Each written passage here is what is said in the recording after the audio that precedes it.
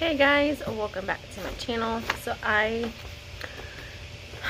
us moms know, when you're a stay-at-home mom, you know that it's so hard to get any kind of self-care in, especially like you got kids and like sports and schedules and all kinds of different stuff. Cleaning the house, or trying to keep up with cleaning the house, and just trying to like go out and have some self-care is probably possibly the hardest thing ever.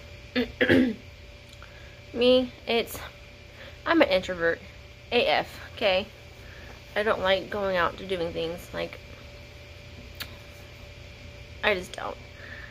But I wanted to share some 5 tips that you can do for self-care as a stay-at-home mom. I have my little notes here.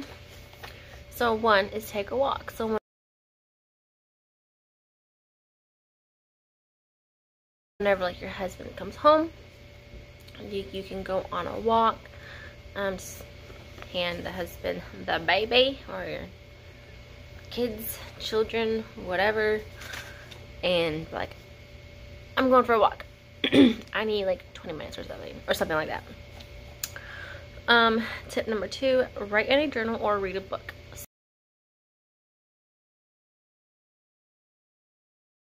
So I did this a lot before I had Robert. I would write in a journal. Now I just I don't really read a book. I just play like an Audible, just so that way, like, because I'm a busybody, so I'll listen to an Audible while I like do my crafting, stuff like that, or making my t-shirts and tumblers and keychains, stuff like that. Tip number 3, pamper yourself.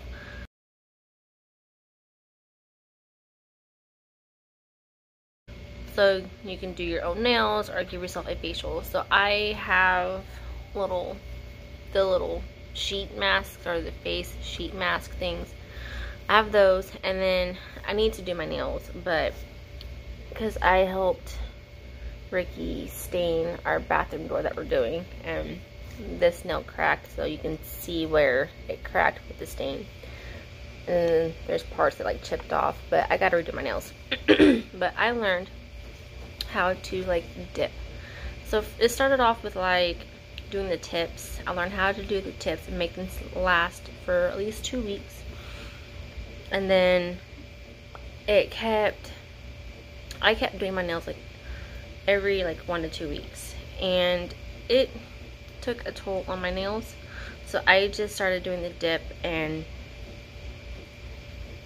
ever since, I've never gone back to like trying to do the tips or anything like that. I just did the dip, let my nails grow out, and that's it. Like, you can get like a kit on Amazon. Like, I will link the dip kit that I got in the description down below. My goodness. Tip number 4, find some time to hang out with your friends.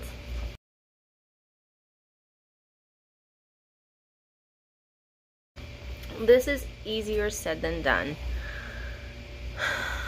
because my friends are always busy too. Like, life happens. Life is going to happen. People are always going to be busy. There's always going to be something that's going to come up. But find some time to have like a friend come over like after the kids go to bed, or have a friend come over during the day while you guys are sitting at home and your kids are taking a nap. Or find a time, like, see if your friends will come over and just hang out, like play in the yard, let your kids run feral in the yard, whatever, or meet up with a friend for lunch. As long as you are like taking the time to like hang out with like a friend and just having like adult interaction, I recommend it. And then tip number 5 is get silly.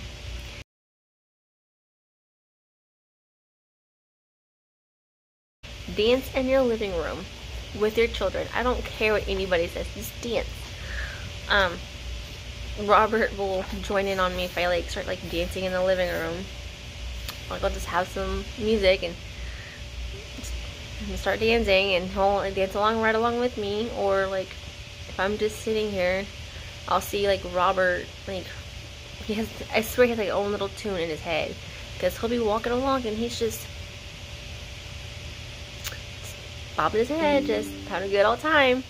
And like I'll join in and I'll start dancing, and he loves it. It's making memories with him and just having fun.